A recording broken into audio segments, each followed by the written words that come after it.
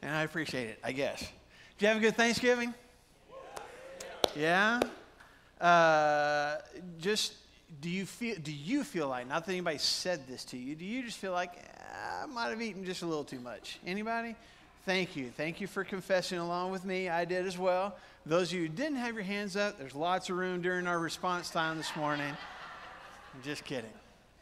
I hope you had a good time. I hope that you were safe. I hope that you did take time to be thankful, to be mindful of just all the things that God has blessed us with. Here's my next question, though. How many of you, let's be honest, how many of you already had Christmas decorations up before Thanksgiving? Anybody? Okay, that's all right. No judgment. No judgment here. How many of you, as soon as the leftovers were put away, the decorations were up? How many of you still have decorations to get up? There. Okay, all right. That's good. All right. Christmas time is coming, right? And I'm excited about that. It's one of my favorite holidays, one of my favorite times of year. I love spending this time of year with family and with my church family. But even though we're going to start next Sunday, just spoiler alert, starting next Sunday, we're starting a new series called Stories from the Stable. Stories from the Stable. And I want you to invite people to come and be along with that, be with us for that whole series. And we're going to talk about the story of the birth of Jesus. We're going to celebrate that together. We're going to talk about the stable that he was born in and all the different things that we can learn and experience from that story together. So please mark that on your calendars. Come join us. Bring other people with you. But today, we're going to be cheerful one more time. We're going to be cheerful. We're going to put smiles on our faces. We're going to be cheerful, right? Yes. All right. Let's be cheerful this morning. Now, just to give you an idea of what we've been talking about, in case you haven't been with us or in case you forgot, we've been talking about being cheerful. That's coming from a scripture that we read in Proverbs chapter 15 and verse 15. And so if you got your Bibles, you can open there. It's in the Old Testament, about halfway through the Old Testament, the book of Proverbs. All these wise sayings from Solomon and a couple of other guys. But Solomon says in Proverbs chapter 15 and verse 15 that all the days of the oppressed are wretched, but the cheerful heart has a continual feast. And we've talked about, so I don't want to spend a whole lot of time reiterating the point, but we talked about how we have bad days. We have oppressed days. We have days that feel wretched, that just feel miserable.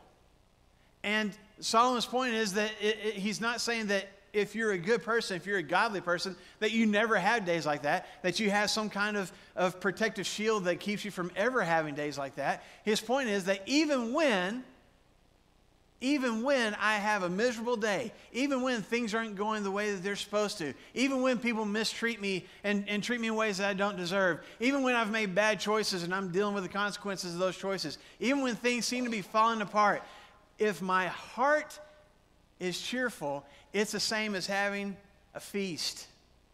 The joy that you felt when you put that mouthful of stuffing in your face earlier this week is the same joy you can feel on a regular basis if you have a connection relationship with God. And if you choose to find ways to be cheerful in the ways that God describes.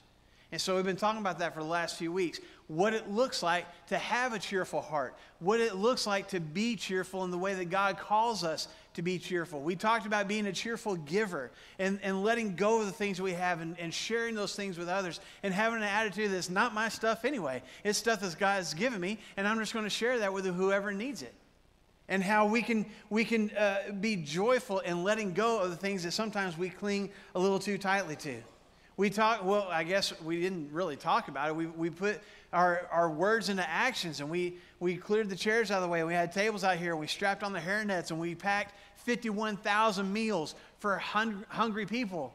And we were cheerful as we did it. We had cheerful service where we recognized we have the gifts and the abilities to do something for someone who can't do those things for themselves. And we did it. And we challenge each other, let's go do this on a regular basis. Not necessarily pack meals on a regular basis, although that would probably be a good thing. But let's find ways to meet people's needs all around us and put a smile on our face as we do it. We talked last week about cheerful endurance, about how to have a godly attitude and a cheerful heart when things are going bad. How to get through on the other side of those things, how to persevere, how to keep moving forward in spite of difficult circumstances. And this morning I want to remind us of one of the things that keeps us from experiencing joy in our daily journey. Something that robs many of us of joy. Something that consistently keeps us from feeling cheerful, from being cheerful in the way God calls us to be. And it's not just when someone hurts or mistreats us, but rather when we hold on to that hurt. See if I can explain that a little better. It is completely natural when someone does something hurtful to me to feel hurt. When someone treats me in a mean way, I am allowed. God has given me the emotions to deal with that. I can feel anger. I can feel sadness. I can feel depression. I can feel frustration. I can feel resentment. It's completely natural for me to have those emotions and those feelings when someone does something hurtful to me or to somebody that I care about.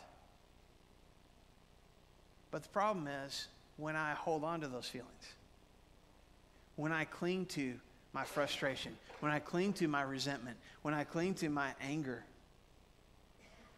when I hold on to those things or allow those things to hold on to me, when I choose to retaliate, when I choose to hold a grudge, when I choose to be resentful, when I choose to even get other people to get on my side and feel bad about those people who treated me bad. When I have that kind of heart, when that kind of attitude, man, that ends up weighing me down. It steals my peace. It robs me of my joy. And that's what I want to talk about this morning. Experiencing, or maybe better yet, showing cheerful forgiveness. Cheerful forgiveness. You may be thinking to yourself, okay, well, what does that look like? And I guess it's easy for us to talk about maybe forgiveness in a church setting. We're supposed to be forgiving people, right? People do something to hurt us. People say something against us. People do something to hurt somebody that we care about. And we can talk about forgiveness and grace, and we're supposed to be forgiving. But let's be honest. Or maybe I shouldn't put it on you. I'll put it on me. Sometimes when I forgive other people, it is through my gritting teeth. I don't forgive you. Or in my heart, I forgive you because God says I have to, but I don't really want to. We need to move beyond that kind of heart and that kind of attitude when we forgive and show grace to other people. Let me show you why. A few weeks ago when we were talking about being a cheerful giver, we looked at this verse in the New Testament from 2 Corinthians chapter 9 and verse 7. Where the Apostle Paul says, each of you should give what you have decided in your heart to give, not reluctantly or under compulsion, for God loves a cheerful giver. If you were with us a few weeks ago, you remember us talking about this, what it means to be a cheerful giver. And we talked about how in the original language that this scripture was written in that original ancient Greek language, that the word that we translate in our English Bibles as cheerful, that word carried with it a connotation of being so excited about whatever activity it is that I have the opportunity to participate in, that I'm convinced is something I want to be a part of, and I'm convinced it's something that needs to be done, and I'm just excited about the opportunity to do it. That's what that word, that's the weight that word carries. So when Paul says you need to be a cheerful giver, he's saying you need to be so convinced that giving, that letting go of your stuff and giving to somebody else or giving towards something that's going to do some good for someone, you need to be so convinced of how right that is and how necessary that is and how needful it is for you to be a part of that you can't wait to give. You can't wait to be a part of that. That's the kind of heart you need to have when you give. A cheerful giver is someone who gives gladly because they're convinced that it's the right thing to do, that God's going to do something with their gift. Someone who chooses to give, someone who looks forward to giving, someone who enjoys giving because it needs to be done. Y'all with me? Okay. Now, if you got your Bibles open or your Bible apps, go back a few books to the book of Romans. In Romans chapter 12, same author, the Apostle Paul is writing. And in chapter 12, he's given a list in the middle of chapter 12 about here's some different acts of service. Here's some different things that Christians need to be a part of. And he talks about preaching, and he talks about leading, and he talks about encouraging, and he talks about giving, and he talks about the heart and the attitude that we need to have those things with. And in verse 8, as he's going through this list, or Romans chapter 12, in verse 8 he says, if it's to encourage, then give encouragement. If it's giving, then give generously. If it's to lead, to do it diligently. If it's to show mercy, do it how? Cheerfully. Let's say that a little louder. If it's to show mercy, do it cheerfully. Let's say it loud with a smile on our face like we are cheerful. If it's to show mercy, do it cheerfully. Yes. Guess what? In the original Greek language, this is the same word that Paul uses in 2 Corinthians chapter 9 when he talks about what giving needs to look like. But here he says, if it's to show mercy, if it's to show grace, if it's to show forgiveness, if it's to keep from giving people the punishment they deserve, do it how? Cheerfully. In other words, do it willingly. Be so convinced that it's the right thing to do that you can't wait to do it. Be so convinced that this person needs to experience grace and forgiveness and acceptance that you're in a dead sprint to make it happen. And you do it with a smile on your face, not gritting your teeth, not under compulsion like he talked about in 2 Corinthians with giving, but freely, openly. I can't wait to forgive this person. I can't wait to not worry about retaliating. I can't wait to not worry about consequences. I'm going to let this go. I'm going to forgive them. I'm not going to hold this against them. I'm not going to talk bad about them. I'm not going to feel bad about them. I am completely letting this go and setting them free from any kind of retaliation from me. And I'm so excited to do it. How many of us feel that way when people treat us bad? And yet that's what God calls us to do. 2 Corinthians, Paul says God loves a cheerful giver. Here, Paul could say God loves a cheerful forgiver. Someone who looks forward to the opportunity to let it go. That doesn't come natural, does it? That's not the easiest thing in the world to do. It may be one of the most difficult things in the world to do. And why would God want that? Why is this what God calls us to be? Why is this the attitude that God calls me to have when I have the opportunity to forgive somebody else? I got a couple of reasons that I want to share with you. Why God wants us to be cheerful forgivers. First of all, cheerful forgiveness, when I forgive people cheerfully, that reminds me that I've been forgiven. It reminds me of the things that God has forgiven me of. The times that I've broken his heart and he said, you know what, it's okay. I still love you anyway. I'm not going to hold this against you. Because of the grace of Jesus, because of the sacrifice on the cross, because of God's love for me, that I've been forgiven of anything that I have done and anything I will ever do. That's amazing. That's why we sing songs and call it Amazing Grace. That's why we just sang a song. This is amazing grace. That God would look at my life and the choices that I make and the attitudes that I have and would forgive all of those things and love me anyway.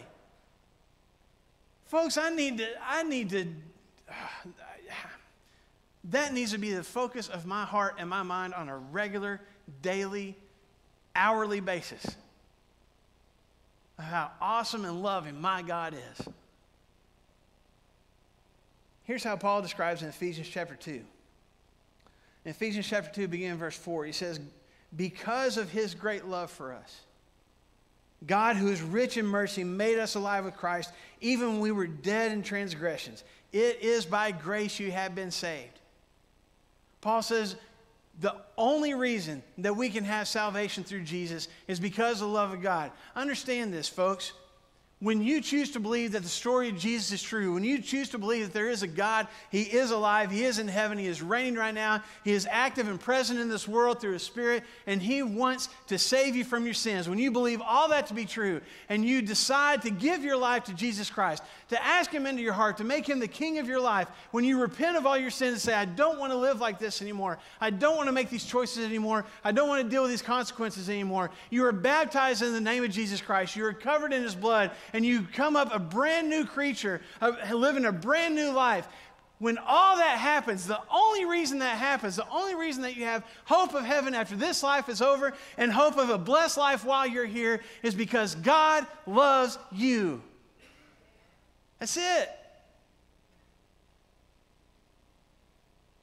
If you have never given your life to Jesus Christ, you need to, because He loves you. If you're sitting here this morning and somebody dragged you here against your will, or you had nowhere else to be, but you thought, well, I'll come to this church this morning and at least get a cup of coffee and a donut, welcome. We're glad you're here, but I want you to understand that my God loves you. That if you grew up like me, where you don't even remember not knowing who God was, not believing in God, as you were raised in the church, or you have nothing to do with church and probably have even cursed God a few times. Either way, even if you find yourself somewhere in between those 2 points, my God loves you. And He sent His only Son to die on the cross for you. And the only way that you can get rid of all your sin and all the guilt that comes with it and all the consequences from it is the grace of Almighty God. That's awesome. My God has forgiven me. The things that I wish I hadn't done. The things I wish I could do over. The things that I'm not sorry about except that I got caught. The things that I said I'd never do again. And then I said I'd never do it again after that. The things that I hope nobody ever finds out about. The things that I rationalize and say, oh, that's not that big a deal. The things that I try to keep hidden.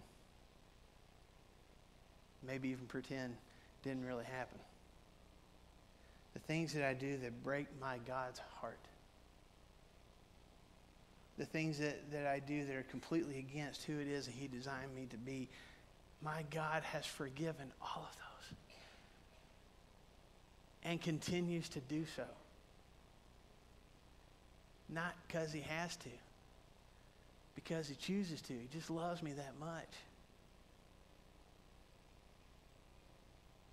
Now Paul says in Colossians chapter 3, keeping that in mind, it says in Colossians chapter 3 and verse 13, bear with each other and forgive one another if any of you has a grievance against someone. Forgive as the Lord has forgiven you.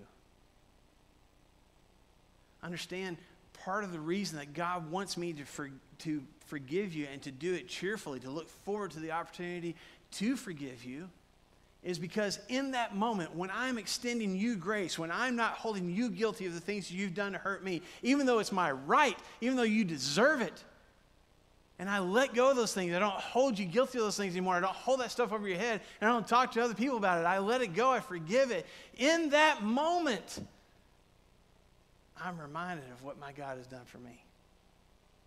How much He has let go of on my account. How much He's forgiven me of. We don't need to wallow in guilt. We don't need to forget necessarily what God has forgiven us of, but we don't need to just stay there.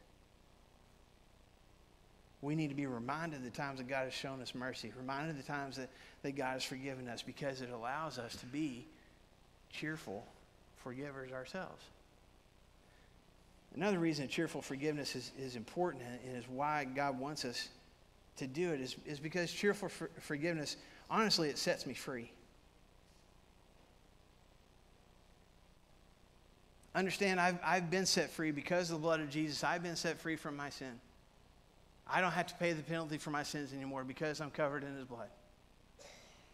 But when I choose to forgive someone who has hurt me, who has done something to hurt me or hurt someone that I care about, when I choose to forgive that, I'm not just releasing you of guilt or of having to suffer consequences or retaliation from me. I'm setting myself free from carrying the burden of resentment around with me.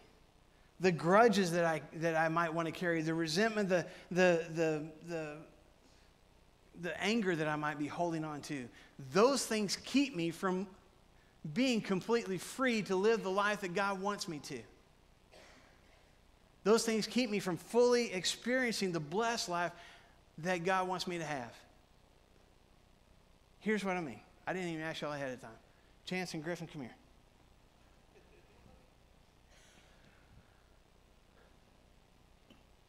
All right. How tall are you, Chance, right now? 6'5". Still growing? Yeah. Maybe? All right. Okay. So this Chance, this Griffin, and Chance, what I want you to do, because you're the taller one, I want you to get on Griffin's back. Okay. You all right? You good? He is tall. His feet are still past your knees. Okay. Now, Griffin, here's what I want you to do. I want you to pretend that your shoe's untied. And while Chance is on your back, I want you to kind of try to work on tying your shoe.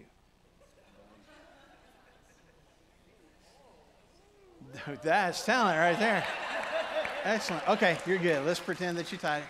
Very good. All right, why don't y'all just have a seat in the chair?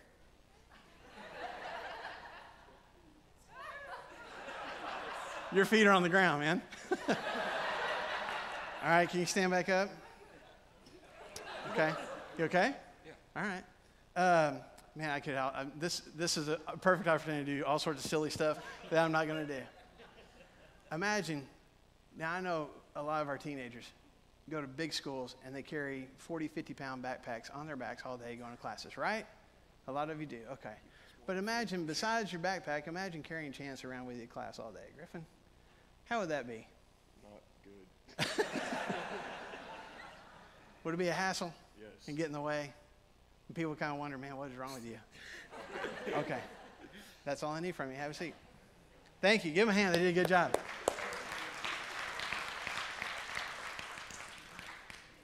I know this is really simplistic. But what Griffin and Chance just showed us is what we do on a daily basis. When we hold on to resentment and bitterness and hurt feelings towards somebody who has done something for us, we hold on to them. We carry them, we carry whatever it is that we're upset at them for around with us everywhere we go. And it affects our jobs. It affects our attitudes. It affects how we treat our family members. People start to wonder what is wrong with us. It affects our faces. It affects everything about us because we are holding on to our resentment and our anger, and it is a burden. And we could even, if I gave Griffin the challenge, I would probably have to give some incentive, but if I gave him the challenge, he might spend an entire day almost carrying somebody around on his back because it'd be a funny thing to do. By the end of the day, how do you think he's going to feel? Exhausted, tired, sore. Sometimes the reason that we are so exhausted and not at peace is because we're not choosing to forgive. And it's weighing us down. It's weighing us down emotionally, it's weighing us down physically, it's weighing us down spiritually. And when I choose to let it go and forgive and say, I'm not going to hold this against you anymore, I'm not just setting that person free, I'm setting myself free from not having to carry that burden anymore. Does that make sense? That's why God wants us to cheerfully forgive. That's why Paul says in Ephesians chapter 4 and verse 31, get rid of bitterness. Get rid of rage. Get rid of anger and brawling and slander and every form of malice. Every time you want to take revenge, every time that you want to hold in that grudge, get rid of it. Not just for that person, for you. Be set free from the hurt and the bitterness and the anger so that you can fully experience joy and peace in this life like God wants you to. God wants us to cheerfully forgive because it reminds us of the forgiveness and the grace that we've received from Him, and it sets us free from having to carry that burden of resentment and anger around anymore. Okay, so how do we do that? I can say the words, I forgive you, but how do I do that? You guys have heard me preach sermons, a lot of you have heard me preach sermons on forgiveness before. So, I'm not going to tell you something probably that you haven't heard already. But I want to give you just 2 action steps today to help you in this process. Because it is a process. We can honestly look at somebody and go, I forgive you. And we may not truly have done that, even though the words came out of our mouth. But truly letting go of the anger and the resentment, that may take a while. That doesn't always happen with a snap of our fingers. It takes time and it takes effort and it takes a lot of just an extensive process to get rid of that bitterness and that resentment. So here's a couple things that can help. Number one, choose to forgive. Choose to forgive. We talked last week about cheerful endurance, about getting through difficult times with a cheerful heart. And we talked about one of the things we have to do is to choose to be cheerful, to choose to endure it, to choose to walk through and keep moving forward. And I know it sounds simplistic, but cheerful forgiveness really comes down to a choice. It is my choice as to whether I'm going to hold on to my anger and my resentment or whether I'm going to let it go. I can't control other people's actions. I can't control other people's words. I can't control how other people choose to treat me, but I can control how I react to those things. I can't control how I react when I'm hurt, and I can't control how I react when I'm mistreated and when I've been wronged and when people that I care about have been treated in an awful way. I can control that. That is my choice. So we just looked a second ago at Ephesians chapter 4 and verse 31. The next verse, in verse 32, Paul says this. We get rid of bitterness, get rid of resentment and anger. And then he says this in verse 32. If we're getting rid of all that stuff, here's what we need to do. We need to be kind and compassionate to one another, forgiving each other, just as in Christ God forgave you. It's my choice how I'm going to react when someone hurts me. My God says I need to choose to forgive. That's the choice I need to make. Choose to forgive. And number two, man, let it go. Let go of the hurt. Easier said than done, I know. But we got to let it go. I can't be healed from it. I can't move past it. I can't truly forgive you of it if I still hold on to it. If I keep reminding myself of the hurt, if I keep holding on to the anger and the frustration because of some action that you took or some words that you said, then it won't heal. And I can't forgive. I've got to let it go. I've got to quit bringing it up. I've got to quit holding it over your head. I've got to quit talking to other people about it. I've got to quit focusing on it myself. I've got to let it go.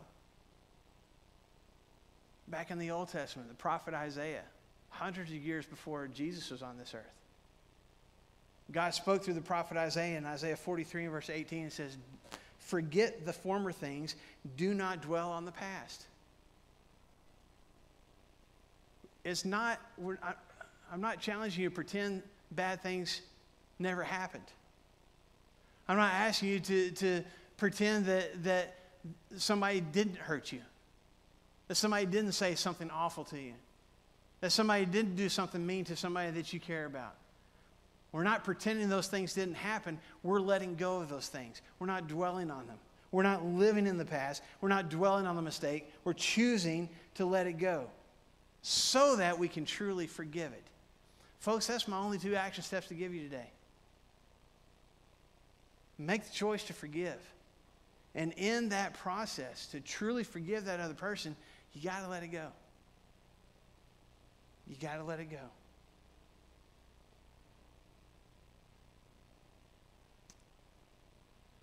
We need to be cheerful givers. We need to be cheerful forgivers.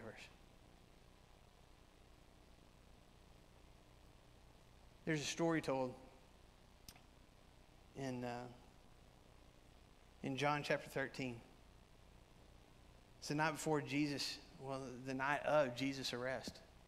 He's with his disciples. He's in this room. He's sharing with them some things that are on his heart that he hasn't shared with them yet. In a few hours, he's going to be arrested, and he's going to be put through this mock trial. He's going to be beaten almost to death, and then he's going to be crucified.